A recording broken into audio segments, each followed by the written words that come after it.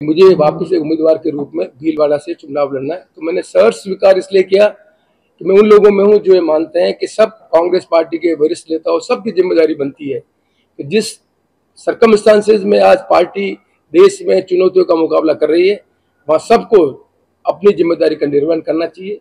इस कांग्रेस पार्टी ने व्यक्तिगत सीपी जोशी कांग्रेस कार्यकर्ता को बहुत बड़ी दिया है। मैं एमएलए रहा, मैं राजस्थान सरकार में मंत्री रहा, मैं प्रदेश कांग्रेस कमेटी का अध्यक्ष रहा। आप सब ने मुझे, जनता ने, आप भीलवाड़ा की जनता ने, मतदाताओं ने सांसद बनाया। तो मैं उन बिरले लोगों में से हूँ जो भारत सरकार में कभी डिप्टी मिनिस्टर नहीं रहा, कभी स्टेट मिनिस्टर नहीं रहा। एक साधारण घर के व्यक्ति को इस देश के 100 करोड़ से ज्यादा की जनता में पहली बार मेरे पार्टी के नेतृत्व ने कैबिनेट मिनिस्टर बनाया। ये मेरा सौभाग्य है और भीलवाड़ा की जनता का मैं आभार व्यक्त करता हूँ कि जो मुझे मंत्रालय मिला, उस मंत्रालय से मेरे पार्लियामेंट्री क्षेत्र में वो सब काम करने की मैंने कोशिश की जिससे इस इलाके में परिवर्तन हो। तो आज मैं चुनाव लड़ने आया तो मैं कहने की स्थिति में हूँ कि पीने की पानी की योजना का क्रियान्वयन हुआ है। पीने के पानी की व्यवस्था के साथ मुझे कहते हुए प्रसन्नता है कि यहाँ पर प्रोसेस हाउस इंडस्ट्रियलाइजेशन बढ़ा, नंबर ऑफ डेज ज्यादा फैक्ट्री चली, लोगों को एम्प्लॉयमेंट का अवसर मिला। मुझे जब भारत सरकार में सड़क परिवहन मंत्री बनने का मौका मिला तो सड़क परिवहन मंत्री के रूप में मैंने अपने पार्लियामेंट्री क्षेत्र में नेशनल हाईवे बनाने का काम किया। और उसका इनडायरेक्ट ये है कि आप 2009 के पहले जो सड़क निकली उसके पास रेवेन्यू विभाग में जाकर दें पर बीघा जमीन का क्या भाव था और नेशनल हाईवे बनने के बाद पर बीघा का कितना कंपनसेशन मिला। तो जो मनी सर्कुलेशन से उस आदमी की, गरीब आदमी जिसके खेत था, उसकी हैसियत बनने का काम किया। और 4 लेन बनने के बाद आप देखें क्वालिटी ऑफ रेस्टोरेंट, ढाबा वो भी बदले हैं और नंबर ऑफ जो है इनडायरेक्टली एम्प्लॉयमेंट बनने का काम हुआ।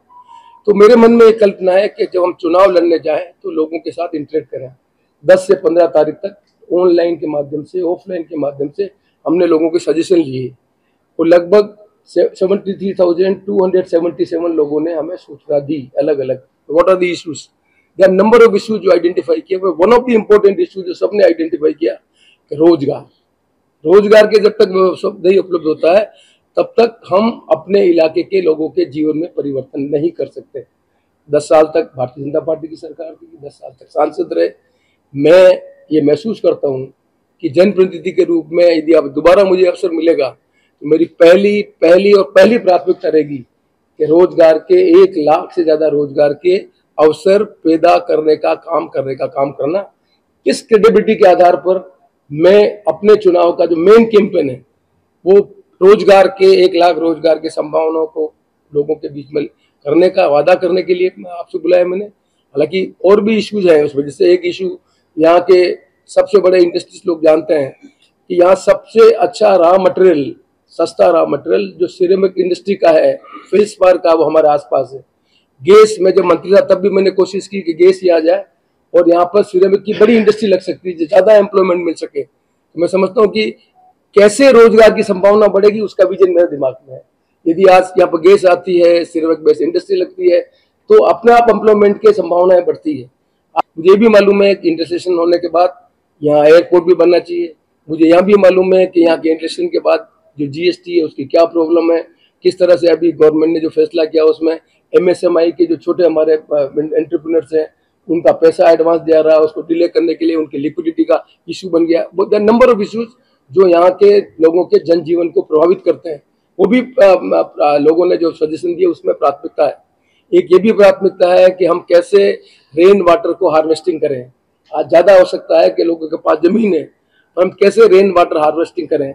आपने देखा होगा कि नरेगा जो हमने स्टार्ट की थी तब हमने बड़े पैमाने पर कोशिश की थी कि लोग अपने पॉन्ड बनाए खेत में, रेन वाटर को रिटेन करें, उससे ज्यादा समय तक और आप खेती के और तरीके का लेकर उपयोग कर सकते हो। खेती में बहुत बड़ा परिवर्तन हुआ है। मैं जलगांव जाकर देख के आया। आज खेती में कमरे में पानी का बूंद पानी का व्यवस्था करके जो व्यवस्था करते हैं वो जाकर देखें। राजस्थान के ही लोगों ने जलगांव में केले की खेती करके वहां की पूरी इकोनॉमी को बदल दिया। जाके आप देखेंगे तो मुझे खुद को भी आश्चर्य हुआ कि भाई किस तरह की टेक्नोलॉजी बदल रही है। हम बच्चों को पढ़ने का अवसर नहीं देंगे तो वो किसान जो गेहूं और मक्की की खेती कर रहा है उसके आधार पर अपने जो सप्लीमेंट्री इनकम नहीं कर सकता।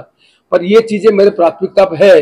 पर प्राथमिकता निर्धारण करना पहला पहला और पहला रोजगार और रोजगार और रोजगार, ये मेरा इलेक्शन का कैंपेन रहेगा।